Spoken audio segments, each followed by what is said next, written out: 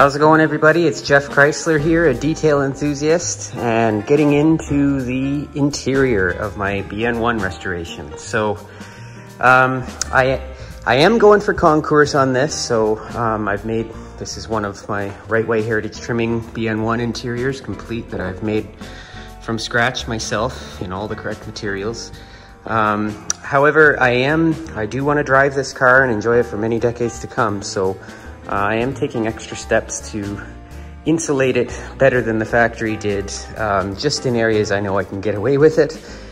So for any concours judging, I don't want to have anything non-standard noticeable.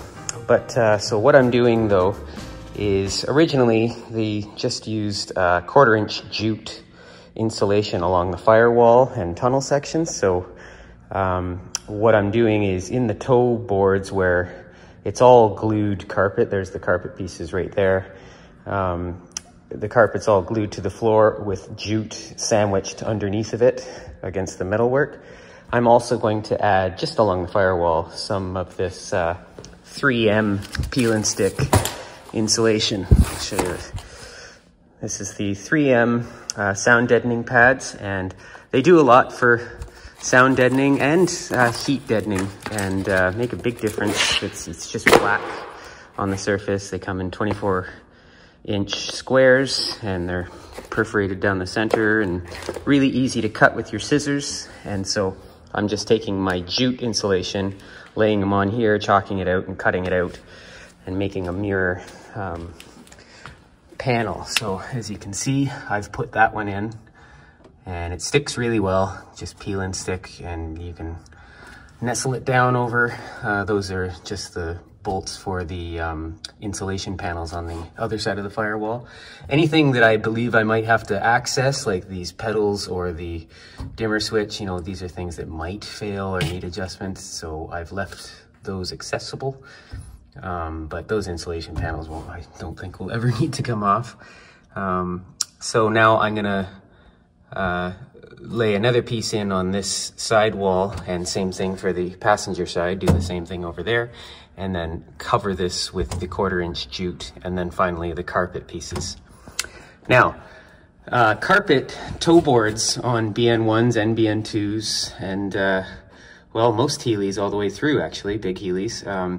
It was one piece of carpet that does the the toe board angles, so that face and this face here, but it also, there's a little cut in the upper corner, and it just does a 90 on those inside corners, and it also covers this side face and just wraps around this edge underneath of this panel. So I've got to remove this panel before I put in those carpets, but yeah, it's just one piece of carpet that does these two faces and does the angle there, like I say, with a little cut in the corner. So I sell these pre-cut, ready to go. So here's that piece of carpet. I've just got I mark it on the back. That's where for the dimmer switch and the 2 pedals and the gas pedal. So this is gonna lay in there, and then there's gonna be a 90-degree bend in it right here where it wraps around. And this is proper blue Carvel, as they were, with the ribbon going up and down as they were. And yeah, with the Hessian jute backing. And here's the 1/4 inch jute pads that I'm going to glue in underneath of the carpet. So I sell sets of this as well. This is as close to the original as I've been able to get. It's got the black coating on one side, and it is 1/4 inch thick, and it is jute. So really accurate stuff. And yeah, so I'm just going to go about gluing these in, and we'll show you the end results. Okay, and there's the 2 jute panels installed with the sound deadening underneath of them. Again, you can't even tell other than that little spot right there, which will be covered with carpet. So the next step, once the jute is installed in those toe board areas, I still have one more piece to go that goes in the top there. A lot of people forget to add that piece. Well, it's because most companies don't sell it. However, I do, and that's what those pieces look like. There's one for either side. So there's the passenger side arrangement. So that's on the straight piece that does the 45-degree angle. There's the inner side piece, and then that's the top piece. that little cutout goes around the vents that are in the top of that. You can see along the firewall, that's a air box for fresh air to come in. And when you open up the fresh air tube, it blows down on your feet through those vents. Yeah, but anyway, there's insulation all the way around there. The next piece to go in is this jute. Then I'll put in generally the sills. And sills are the first piece of carpet to go in on any Heeley. So once the sills are installed over the insulation, then you can start putting in the rest of the carpet. So these pieces of carpet will go in next, and they just come up to that top edge right there. And so the finished product, you'll see that jute, the black coated jute exposed there. That's how they were finished. I've just glued in the toe board carpet. So that is how that carpet goes in, and went in really nicely.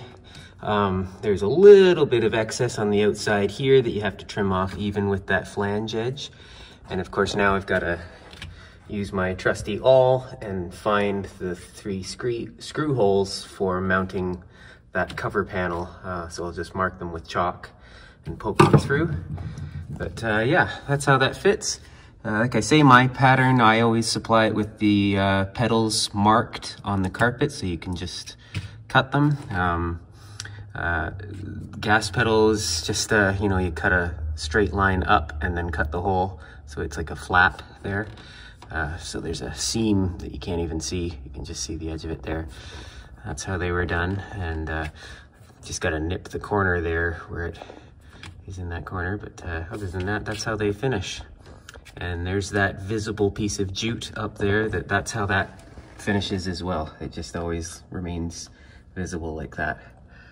So now I can do the other side identically the same. Same process. I'll start with the sound deadening material first, and then the 1/4 inch jute, and then the carpet. Putting the sill in first, and then the toe board carpet. And then once those pieces are in, I can fit the bell housing cover panel there. And I've already pre-trimmed the bell housing cover panel. This is the BN1 style, which is just a flat plate. BN2s were more curved. They wrapped around the sides, but BN1s did not. They were just flat like this. So it's just a panel. It's covered in 1/4 inch jute. Again, I used a bit of that sound deadening stuff under here as well. So yeah, and then the layer of 1/4 inch jute, and it just wraps around all the sides like that. And of course, before you put on anything, there's that rubber seal that goes onto the seals around the gearbox there. And all Heeleys, well, all Heeleys that had this cover panel at least, so all the 100s and 106 and early 3000, up until center shift cars basically, they all had this rubber seal, and it's just, you know, thick piece of neoprene. This is actually my original one, still carrying on, and it's just riveted on around the outside with copper split rivets and washers. So that goes on first, and then you trim the rest. And notice the chocolate brown paint on this.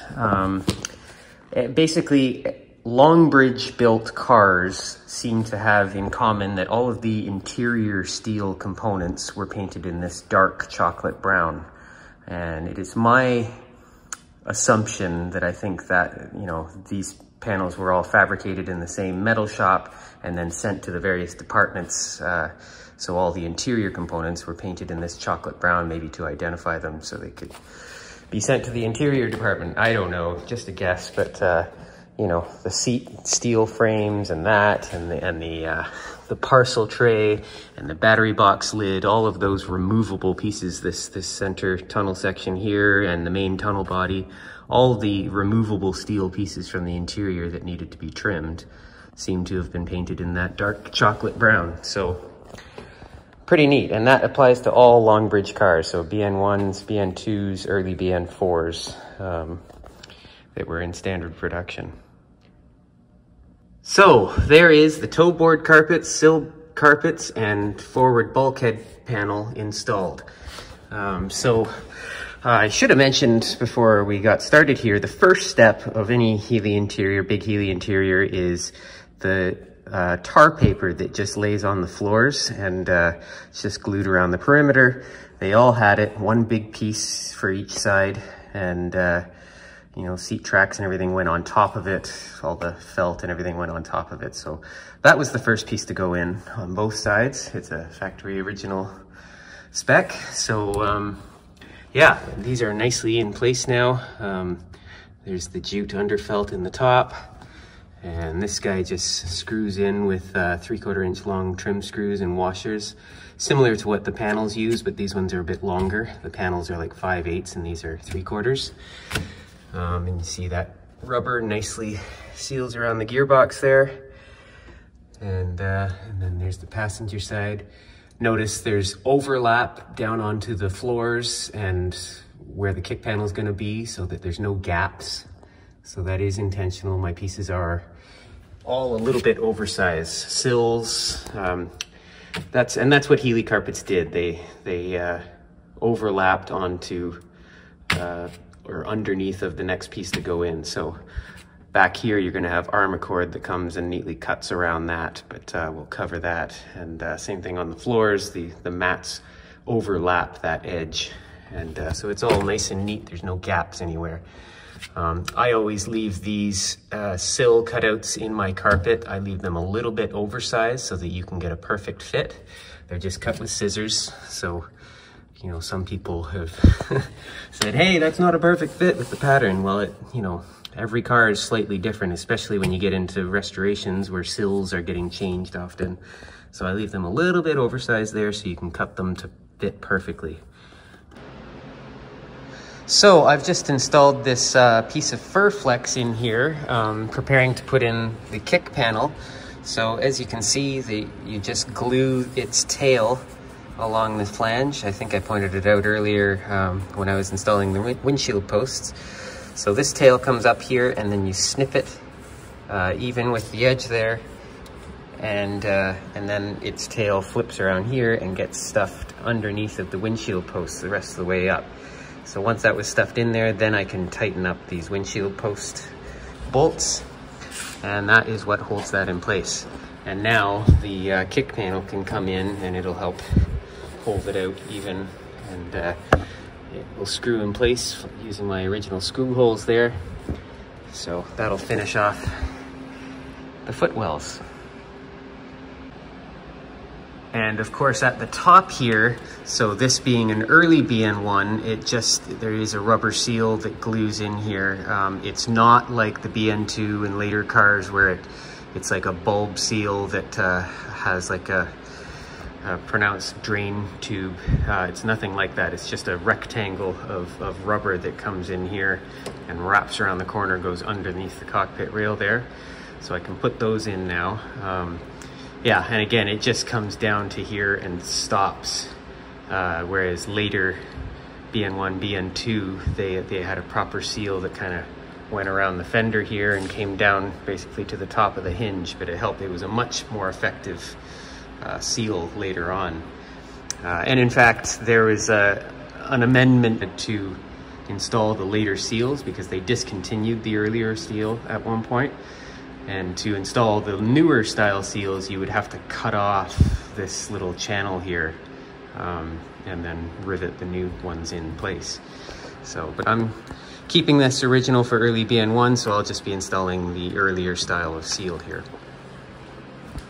And there's that seal installed. Like I say, it's just a rectangular seal. It tapers at the end and tucks under the cockpit rail here. And at this end, it's left a little bit long. I think I'm gonna probably cut off that last 3/4 of an inch, but you can see as the door closes against it, it creates a seal there. So, and not to forget, there's also a 1/4 round seal that goes along the bottom here, and it just glues in place. So, and it seals against that lower trim plate nicely. So next, installing the tunnel. I've already trimmed the main tunnel body and this rear removable section. So I've got to trim this now. It also gets a piece of Carvel carpet on BN1s, later BN2s actually got armacord here instead of carpet. That was something they changed. So, but this will be carpet on my car. So we'll get that in first, and then I can proceed to put in the rear armacord back here.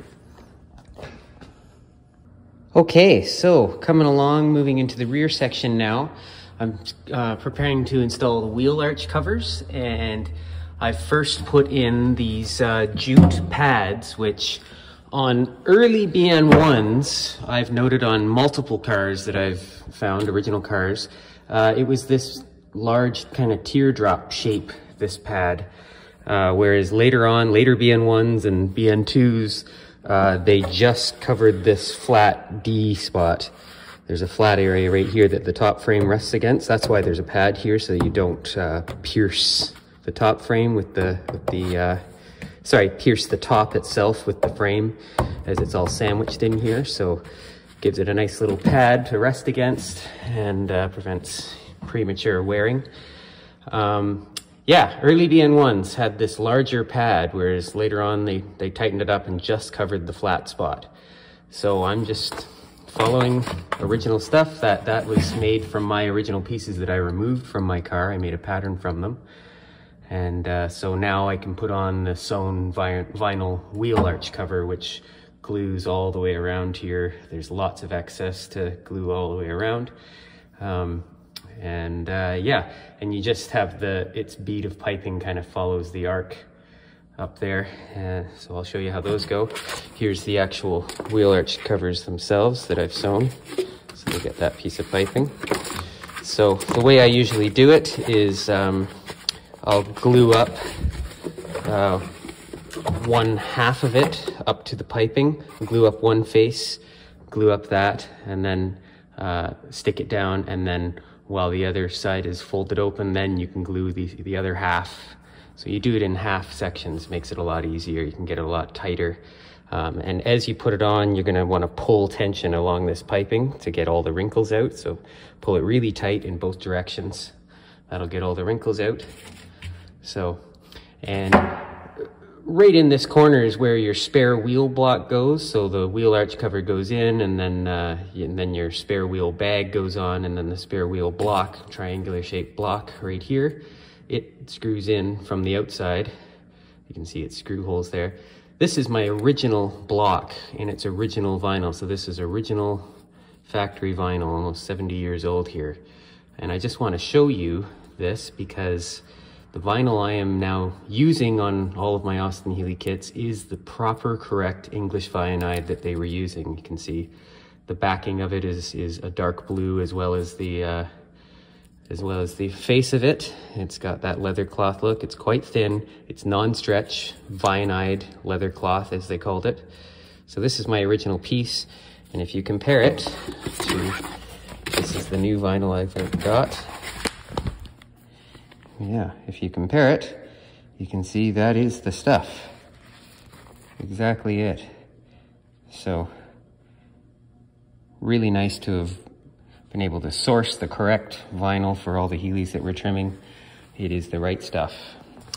I'm actually gonna reuse this spare wheel block just so I can have an original piece still of original trim in my car. It's kind of up in the shadow so you'll never notice, but I'll know anyway. Before I continue installing the rest of the tunnel sections, which just screw in place, they're all pre-trimmed pieces that I've already done. Have to make sure you reach in and find the original holes to put in these 10X studs. Poke them through and they just go in with a nut and a lock washer on the inside. So that's for fitting the armrest later on, and then this removable tunnel section here has the forward 10X snap in it as well. So make sure you locate those before you seal it all in there. Okay, so I've got this wheel arch cover started. I've glued the one side, and so what I did was I glued the piping itself all the way down, and then I glued just around the outer third. I didn't coat the whole thing because I want it to float off the edge of that jute on the inside. I don't want to define the line of that jute. I want it to kind of get lost in there and look smooth. So yeah, just glue the outside perimeter like 2 inches basically. And same thing with this piece. Now that the piping is glued down all the way along, and like I say, I stretched it nice and tight along there to pull out all the wrinkles. So I've glued up the body. Now I'm just gonna glue the outer 2 inches perimeter and pull it tight to hide any of these lines. Okay, and there you go. There is the finished wheel arch cover fully installed. And like I say, nicely hid the edges of that 1/4 inch jute just by floating it off the end and only gluing around the outer, 2 or 3 inches. And yeah, that looks beautiful. So now I can carry on with the next one. I've got its piece of jute in there, so I'll just glue on the wheel arch cover. Look at that, moving right along. So I've got that main rear bulkhead armor cord installed now, as you can see. Had to temporarily remove the door, and then I like to lay the piece of armor cord in place, get it all centered and happy, and then just put a weight on one side and flip it around halfway sort of thing, and glue up one side, glue up there, and then flip it back, stick it, get it all really nice, and then do the other side. So again, doing things in halves allows you to get things perfectly centered and where it needs to be. And along the bottom here, it is pressed in, there's body pressings there that the armor cord actually presses into. So if you get up close, you can kind of make out those impressions. So yeah, once it's all in place, it trims into this opening and just wraps around the edges like that. You just cut it into the corners. That's how they were done. Along the top edge here, it just kind of wraps over the edge a little bit, and you have to cut little slots around the hinges, and you screw it in place, and then just glue the flaps down over top of the screws. And so that finishes that piece. And the last thing I got to do here is install the lift the dots. There's female snaps in the straps here, and then the male studs come through here. I should be able to find my original holes just by reaching around from the other side. I might have to take batteries out for that, but yeah, pretty straightforward. Put the studs in and then locate where the snaps need to be while pulling this tight down. So next piece to go into the back here is the spare wheel bag, and it is also sewn to a piece of armor cord that makes up the floor of the spare wheel compartment. So I'll have to lay that in there, glue the armor cord down, and it goes right into the back, into the boot compartment there. And then once that's glued down, then you pull the spare wheel bag through, and it glues around the edge here. And you can see there's my original holes there. There's 3 rivets that go along the top there, and they're just those black squished together 2-part, they're called speedy rivets, and they were always black on these. So you got to have one person on the inside to hold an anvil up hard against the one part of the rivet, and then on the outside another person hammers it down. So it is a tricky 2-person job to get those rivets in there, but that's all part of it. Okay, and that is the spare wheel bag now installed. So went in nice and easy. Like I say, I glued that inner piece of armor cord down first, got it nice and centered, and then just did the top, starting in the corner here, making sure the corners are lined up, and making sure that that edge is nicely in the corner all the way around. And yeah, so now it can get those rivets going along the top. There's 3 of them. And then I can put in this rear piece of armor cord, which finishes the whole thing. Now this is, I should point out, this is the early BN1 style of spare wheel bag, which it was much fatter of a bag. And later on, mid 54-ish, they made a number of changes to the interiors of BN1s, and one of the things was they narrowed this bag down. So it started full width here and then narrowed down, and they made it fit the Dunlop road speed tires that these Heelys all came with. So this earlier bag was quite baggy and sloppy looking on those early tires. However, having said that, modern tires fit this bag much better, and the later style bag is actually a bit too narrow for the average modern tire. So unless you've got the early bias ply tires, this is a much better bag to go along with. It'll fit most of today's tires, no problem. And there you go, rear bulkhead armacord is all nicely installed. As you can see, it has like a flap that you just hand glue that around that upper edge there, and then the cockpit rail will finish it. Yeah, so that's looking really good. So next to go in back there is the rear quarter panels, which will go in here, and they are pre-drilled with the 3 holes for installing the top frame. So you can put those in and then poke the holes through from the back or from the front, either way. The rear quarter panels themselves come up to just past those holes, and then they have a flap as well that glues along the top, just like the rear piece does. And so it's just, you know, a single thickness of vinyl that the cockpit rail has to go over in those areas. So you want to make sure you cut it even. You don't want a whole bunch of extra thicknesses there. And yeah, so we can go ahead and put those rear quarter panels in. I should note, actually, before I fully install those, I can basically offer them up and screw them in place, but I will have to take them out again when I go to put the aluminum door opening trims. So there's aluminum plates here that are gonna cover that flange and wrap around on the inside of it, and those rear quarter panels go over top of them. So when I go to put those door pieces in, I'll have to remove the rear quarter panels temporarily to finish it all off.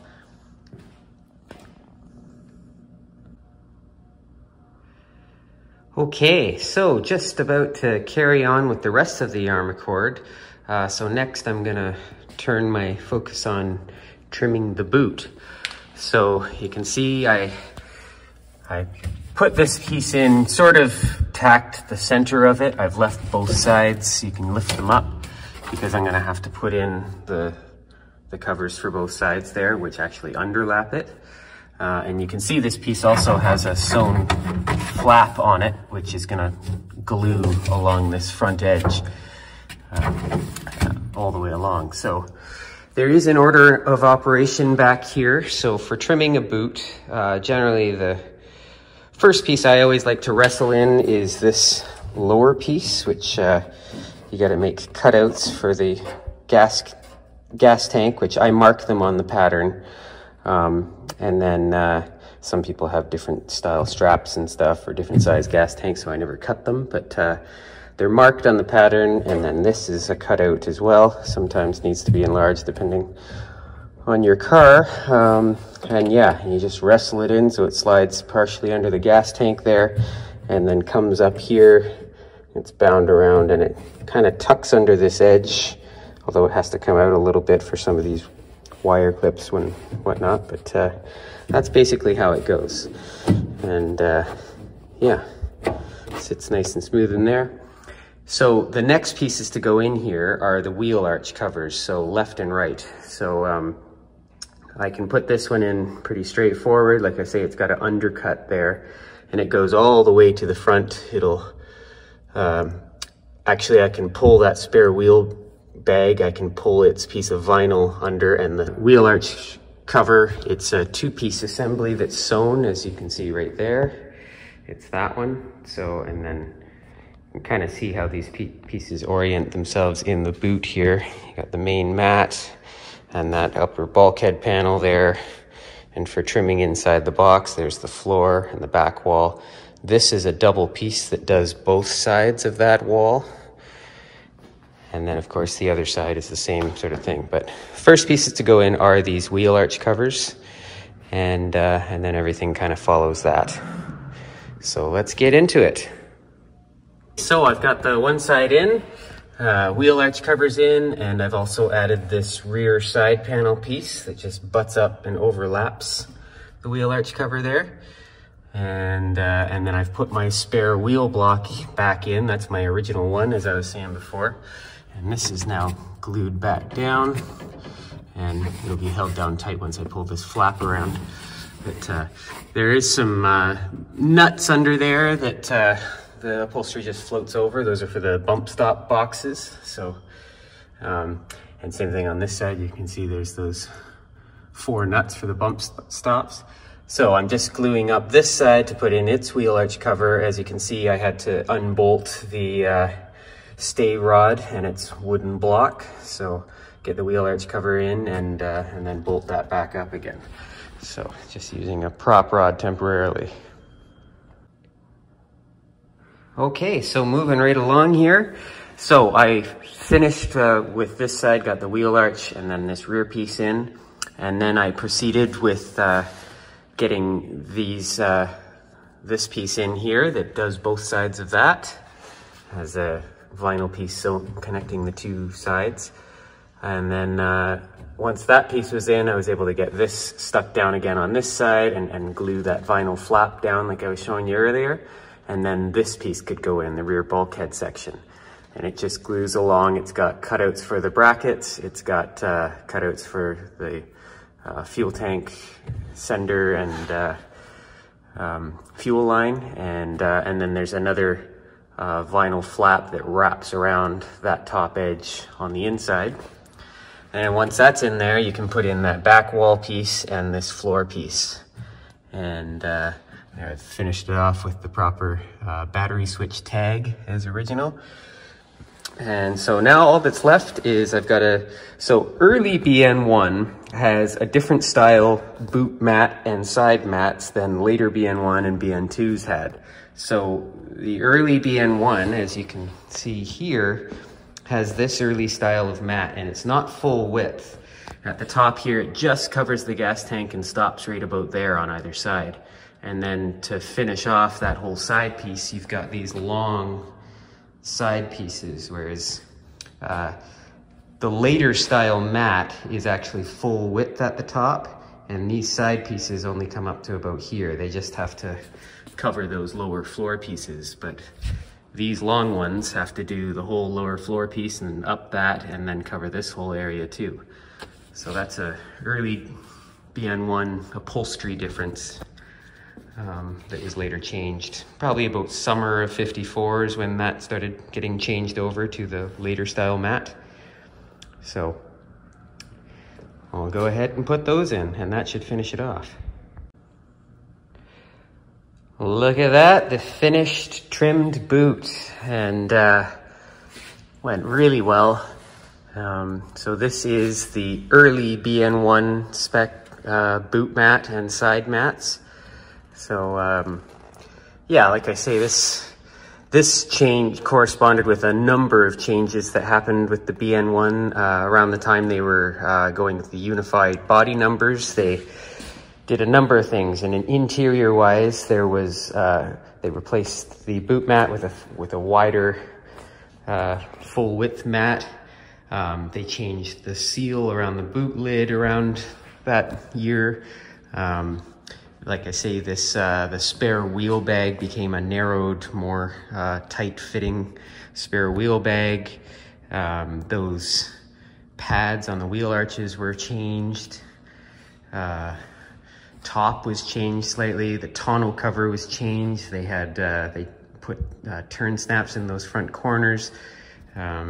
Just a number of things. The tunnel itself went to a third style BN1 tunnel that had better clearance over this overdrive unit, and because the old one was shorting out on those terminals, so they added a little hump on the back, and that changed the carpet slightly, so it ended up being 2 pieces of carpet with a dart sewn in the back to go over that hump.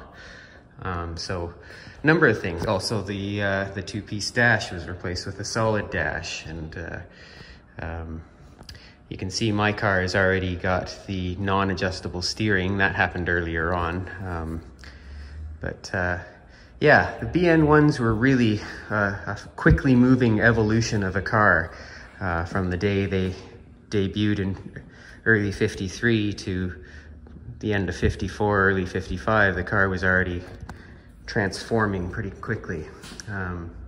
So yeah, it's pretty interesting doing a BN1 because depending on when it was built, there are always subtle differences in them. So, but anyway, that's the finished boot compartment. Really happy about that. Now I can put in, you know, the spare wheel strap. I can put the spare wheel in there once I get it set up. And then, yeah, there's a little belt strap that hangs there and ties it up.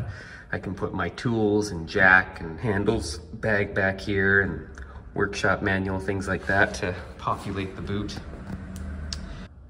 There we are. There's the complete boot equipment on display. You've got the complete factory toolkit, the knockoff hammer, factory jack, the jack handles, all in their associated bags. I produced those bags, Conqueror's Accurate, and the nice ultra thin vinyl that they were made out of. And period correct owner's handbook and service manual, and then also you had your side screen bag and side screens. So these are the style 2 side screens that my car had. Earlier cars up until about November of 53 had just the Perspex side screens that just had a chrome metal frame. And then they switched to this style, the signal flap style, and you can open those up. And then there was a third style after this that again came with later BN1s and BN2s that they got rid of this signal flap. So this was all one thing, and you could kind of lift up the bottom corner of it. It wasn't attached from here to here. There was no bottom chrome here. So you could flip, yeah, and this top chrome only came down to here. So you could flip this bottom corner open to open the door if you needed to. But this style, you just have to flip open that signal flap, and you can actually latch it from the inside. So, and then of course, I've also got a full book of other goodies that I've collected. So, you know, heritage certificate, that's my Connolly certificate for my seats, Austin warranty card, all the little handbooks, lowering the hood instructions, which will be hanging off of the hood frame once I get that installed. I've got all the variations of the various brochures, overdrive instructions, grease gun instructions. These are on wax paper, so they would have probably come in the tool bag with the grease gun. This is another complete brochure. Special tuning instructions, the 100M modifications brochure, and some other Donald Healy pictures and whatnot. So yeah, lots of stuff. Just nice stuff to have with the car to add provenance. Yeah, so once we get, I still have yet to restore the wheels on this car and get them all done with new tires and tubes. So once that's all done, I can put the spare wheel in there as well and finish it off. One more thing I will point out with these tool bags is, yes, these are totally Conqueror's correct, so they are in this really thin, ultra thin vinyl, and they have even the correct snaps, which were quite a small snap. They're not the typical button snaps that you often see in upholstery. These are more like almost clothing snaps. So, and then it has the proper off-white tape for wrapping up the tool roll. And it should be noted, I also provide these spare wheel straps, all handmade.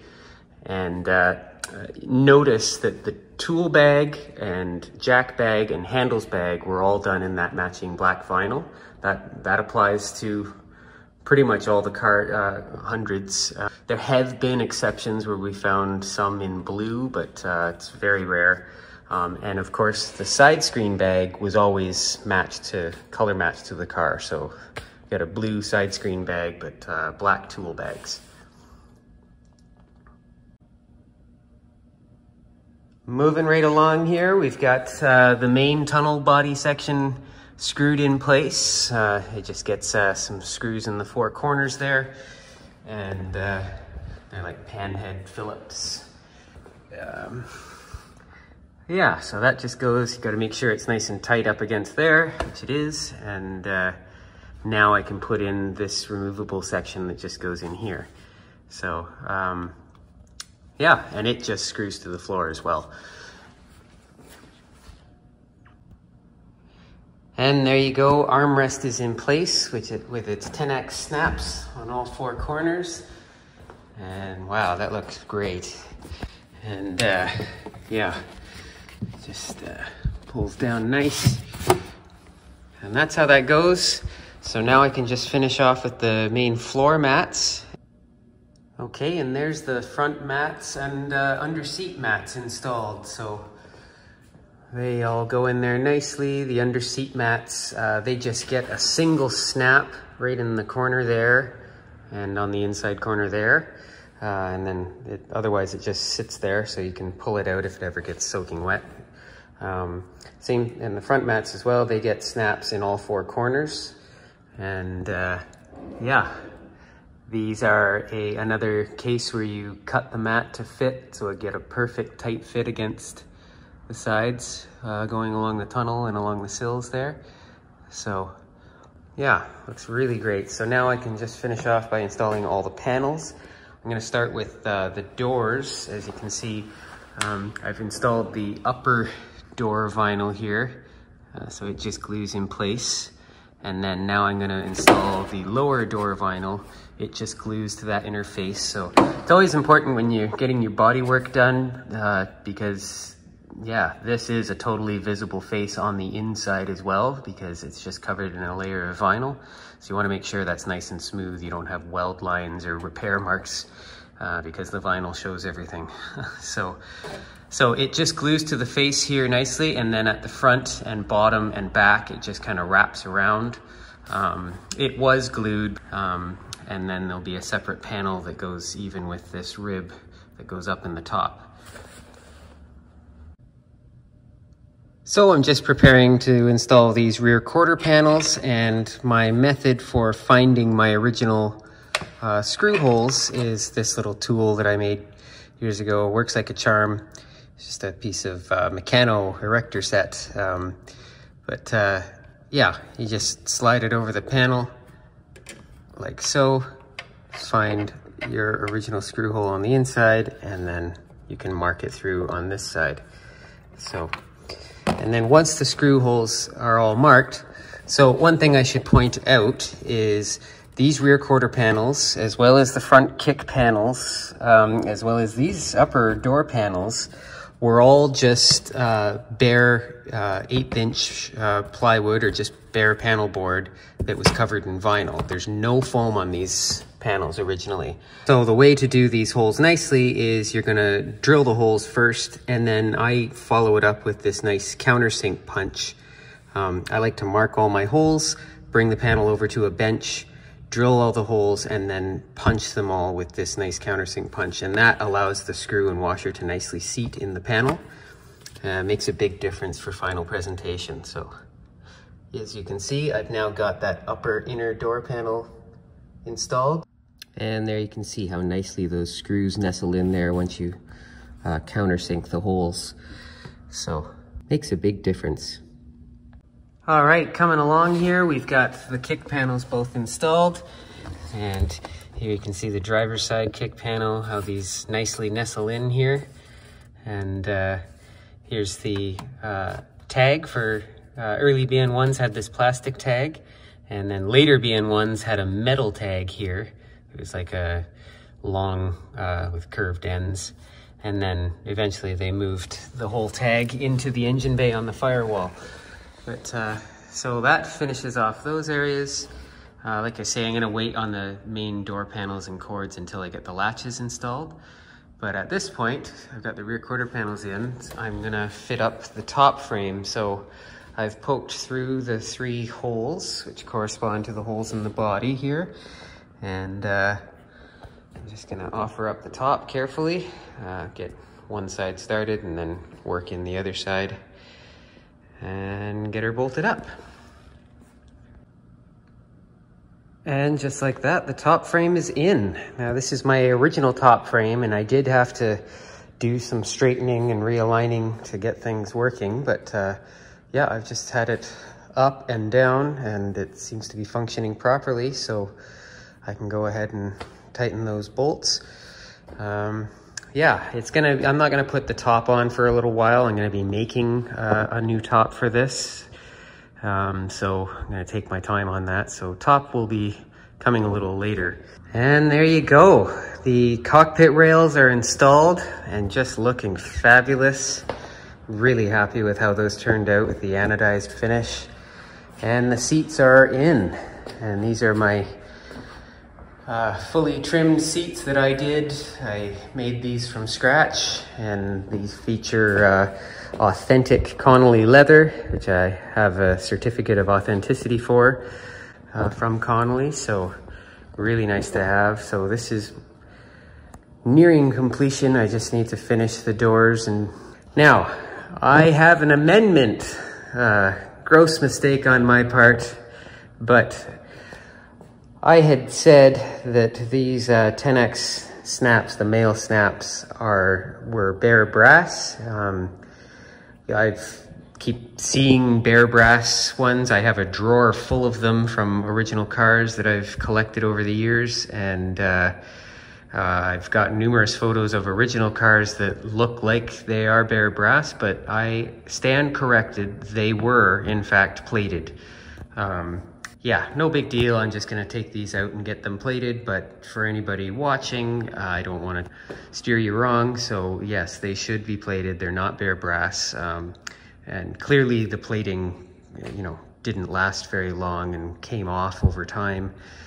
So they end up looking like brass when they're old, but no, they were indeed plated. And that makes sense. I mean, everything else is plated, so why wouldn't they be? So take those out and get them properly plated, and yeah, I believe they're nickel plated. They are nickel plated, whereas these turn snaps are chrome. And of course, the female part that goes onto them is chrome as well. So I'm just cutting my new aluminum door trims. You can see I got new panels here. I got a protective coating to protect the face of it, which I'll wait until the end to peel off.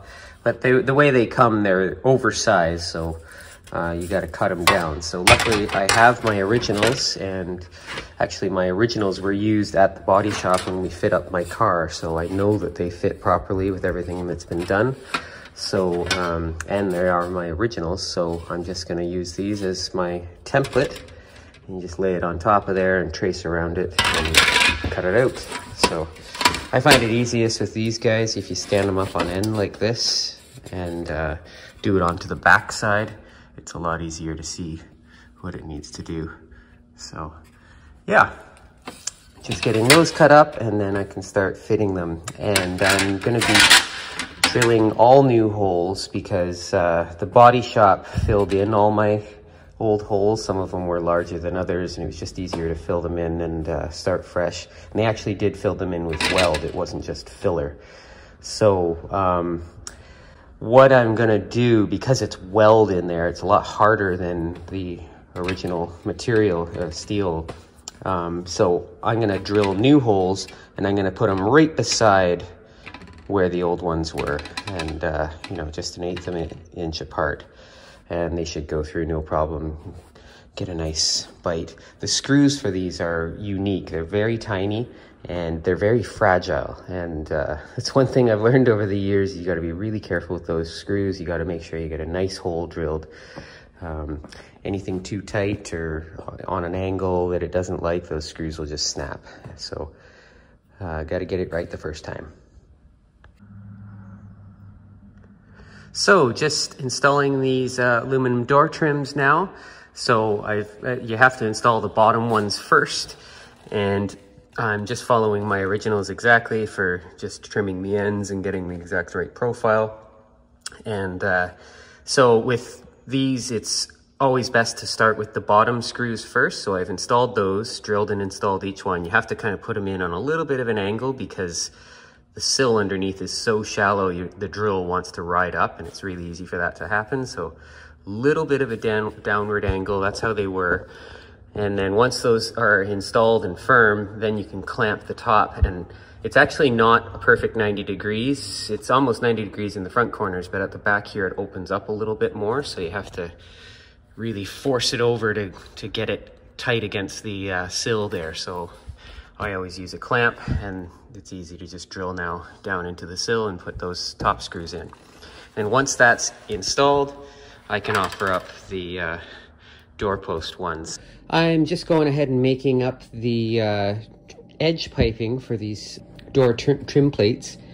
And you can see I've got a piece of my original piping that came off of there. And generally on Healy 100s, the outer trim piping was made to match whatever the body color was, generally speaking. So Healy blue had like this grayish color, actually similar to what was on the seats, but you know, red cars generally had red piping or persimmon piping, depending on the car's interior.